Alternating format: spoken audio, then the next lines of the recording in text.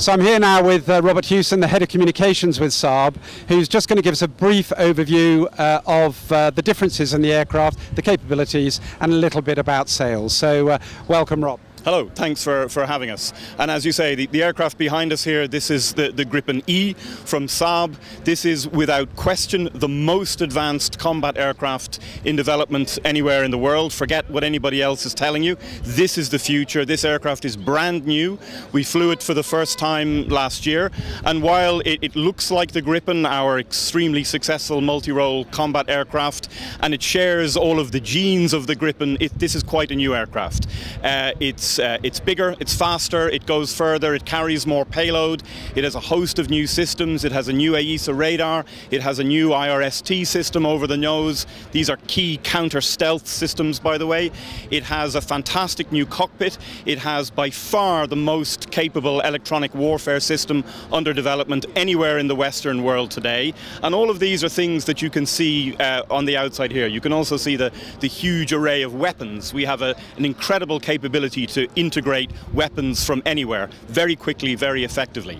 The real secret of this aircraft, though, you can't see. You won't be able to see it at all. It's inside. The way that we have designed the systems architecture, the computer systems on this aircraft, it's totally unique. It's totally unique.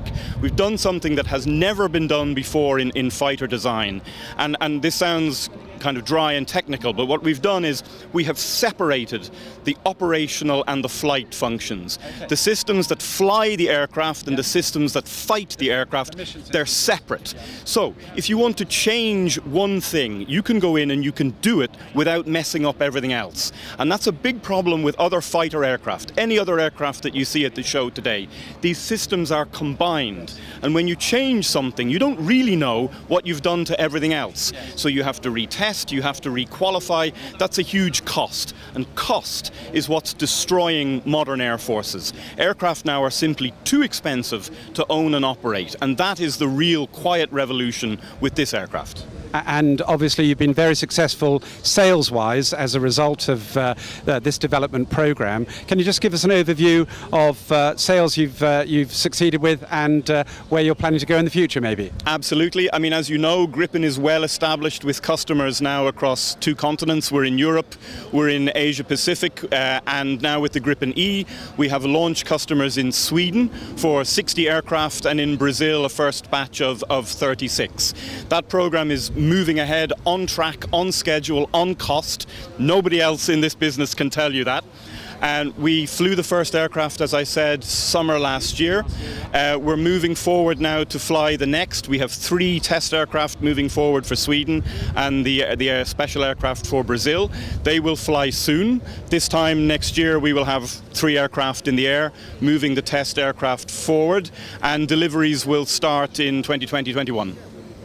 Thank you, Robert. And I guess one final point on certification. There is an awful lot of variety of different equipment, and there are some new EW systems, as you said earlier. How is the certification process going? Is it complete, or is there some way to go? It will be completed as part of the test program, so that will pan out over the next couple of years.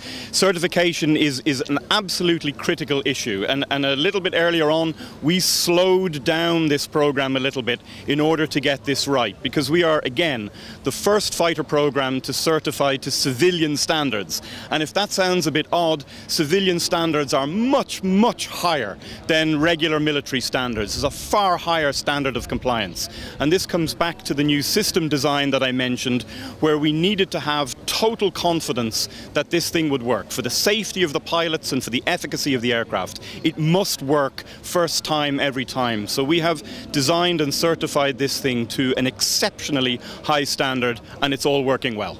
Right, so that obviously includes FAA and EASA type qualification to ensure that the aircraft meets those very high levels of reliability and safety. It's slightly different to those standards, but it is a commercial standard, a civilian airworthiness and aeronautics and electronic equipment standard. It's a little bit different to a passenger aircraft, but it meets standards that have never been reached before in this business. It's something that we're very proud of. Rob, thank you very much for your time. Really enjoyed the talk, and good luck with your Gripen E. You're welcome.